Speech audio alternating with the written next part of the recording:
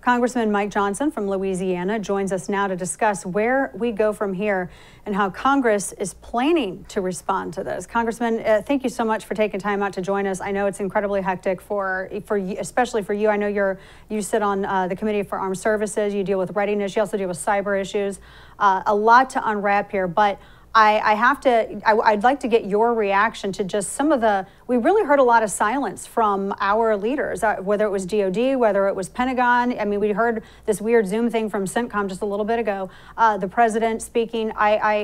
Not a lot of answers have been forthcoming, and it's weird to say that I think we've learned more from foreign journalists on the ground than we have from our own government officials. How confident do you feel? I know you are all privy to information that we are not.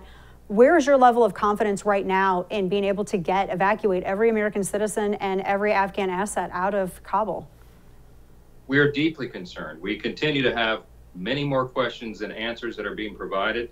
You know, on the House Armed Services Committee, the Republicans began asking these critical questions of the president weeks ago, months ago.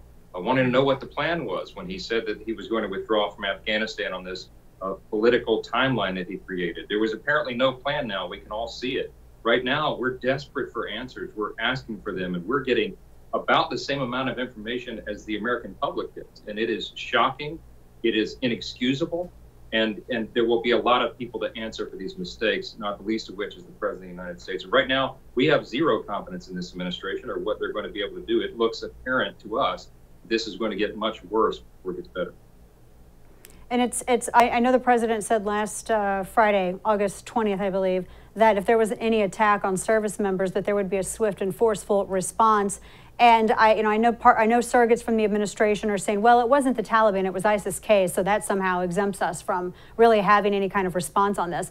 Should there be a response? What should the response be? Have you all had time to really, I mean, because I know things are coming in fast and furious. What are your thoughts on what kind of response the U.S. should have? What should be done, in your opinion, at this point? Well, at this point, we have a crisis on our hands. We have been showing weakness, and weakness invites aggression, as Ronald Reagan used to always remind us with the peace through strength doctrine.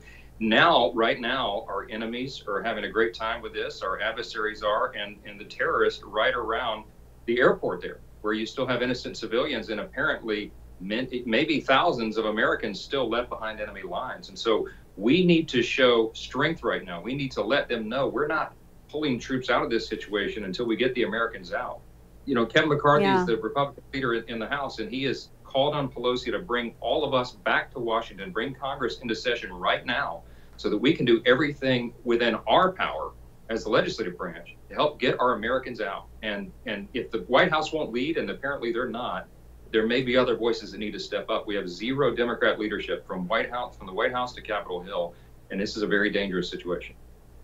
Now, you bring up the House Speaker. I think she was, I was looking at our timeline today. In fact, we're something that we've been discussing today. She looks as though she was very busy talking about Women's Equality Month or something like that, and hasn't really responded about this. I know they were very interested in going up and showing support for Gavin Newsom out in California. The president, vice president, and House Speaker were planning to go out there for, I don't know if that's still going to happen. It just seems like their priorities aren't where they should be.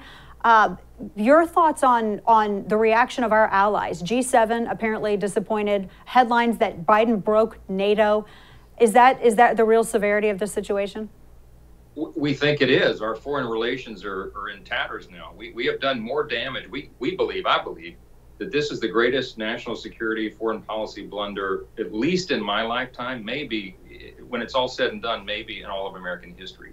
The ramifications of this will go on for a long, long time. If America projects weakness, everybody's in trouble. It's not important. The peace through strength doctrine is not important just for Americans. It's important for the whole world, all peace-loving people everywhere, because the perception of a strong America is important for stability around the globe. We are the only nation in the world that can project force like we do. We are the last bastion defenders of freedom. And when we look weak, tyrants and terrorists everywhere are empowered. And that's the problem right now. We have concerns about our safety and security here on the homeland because the border's been open, as we all know, since January. We know that there are dangerous people on the terrorist watch list who've gotten through our southern border and are here in our homeland. We're coming up on the 9/11 anniversary. It's just a worst case scenario. And so much of this was completely avoidable. It was predictable. should have never happened. And the buck does stop at Joe Biden's death. You mentioned predictable, Congressman. There was a lot of discussion, but not a lot of national media attention, not enough anyway, on how the Taliban was able to roll into all these provincial towns so quickly and how so many people there didn't seem surprised. And of course, some of the stories coming out were, well, it was because they were using WhatsApp, the Facebook-owned, American-based Facebook-owned WhatsApp as their digital headquarters. And they were able to target messages to certain parts of Afghanistan as they were coming into it, even asking people who were with the now former Ghani regime if they wanted to surrender. Here's a number. They kicked it out on WhatsApp. You can surrender, and we'll schedule you in for your surrender.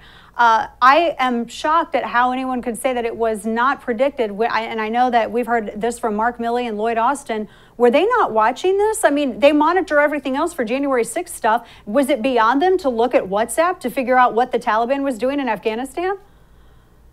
They are either inept or they're being dishonest with the American people. We've been given a little bit more information in a classified setting on some of that. But my personal belief is, I can tell you what I think is obvious to every American. We have the best intelligence capability in the world. We have the strongest military. They knew that these contraindicators are there. They knew what the risk was. I think they probably did say this to the president. But as he told all the American people, he's the commander in chief. He made the unilateral decision. He and Kamala Harris, she was the last one in the room, infamously, she's admitted to. They made this decision for political reasons. And there is going to be blood on their hands. There's a lot of innocent people that are going to die for this. And our own security here in the homeland is in jeopardy now because they were trying to score political points.